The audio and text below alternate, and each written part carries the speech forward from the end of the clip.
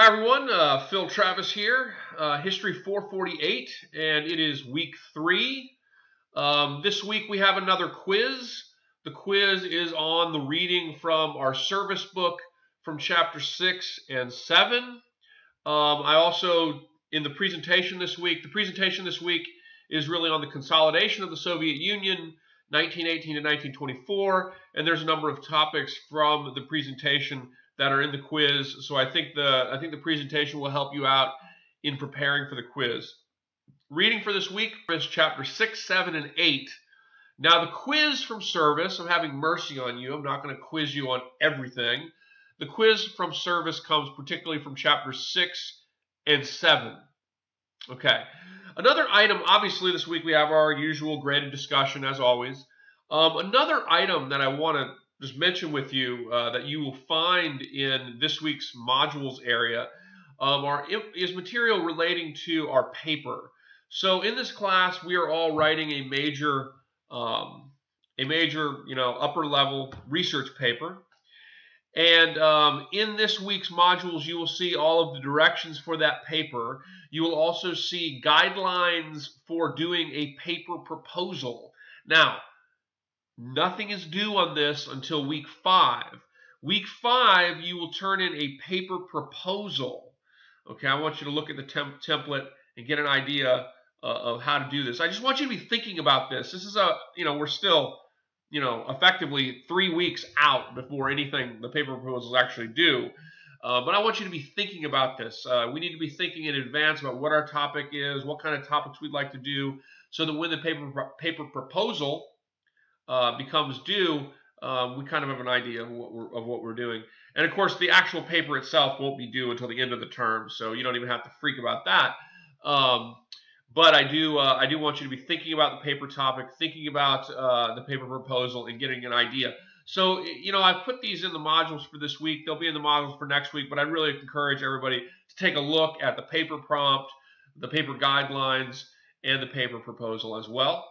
Of course, as always, there's a presentation, as I mentioned this week, of my own, so hopefully everybody's watching those. I think it's very informative.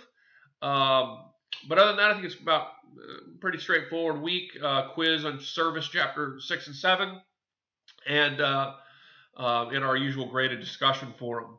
This week's factoid is this. The factoid is Leon Trotsky, who is sometimes, his last name is sometimes spelled with a Y at the end, and sometimes, as you notice in the service book, it's spelled with an I on the end. Either spelling is fine as far as I'm concerned. Leon Trotsky, the head of the Bolshevik army, with the death of Lenin had increasingly kind of been pushing Trotsky to hopefully be more influential after his death than Stalin.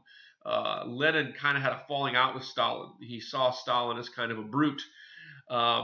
Well, after Lenin's death, of course, Stalin will increasingly construct Soviet society around his central leadership. And in doing that, Stalin will focus on effectively alienating and ultimately exiling Leon Trotsky. Now, Stalin and Trotsky also had a difference, an ideological difference. Stalin was committed to socialism in one country, as he called it. So Stalin was more of, if you will, an isolationist initially, far more concerned with creating the Bolshevik communist experiment within the Soviet Union, whereas Trotsky believed that in order to make it happen, the most important thing was to promote an international world communist revolution.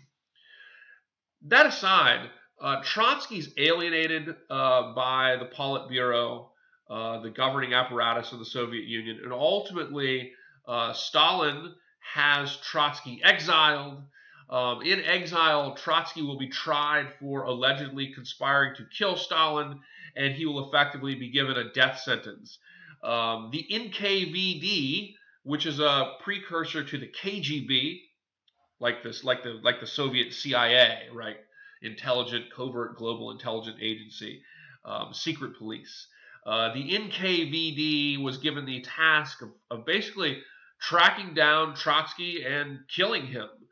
And Trotsky escaped assassination on at least one separate occasion. But ultimately, he was living in Mexico, and ultimately, in Mexico in 1940, Trotsky was tracked down and assassinated, murdered. Um, he was actually killed with an ice pick to the head, and it didn't kill him immediately. He struggled with the individual, and he only died later after some loss of blood.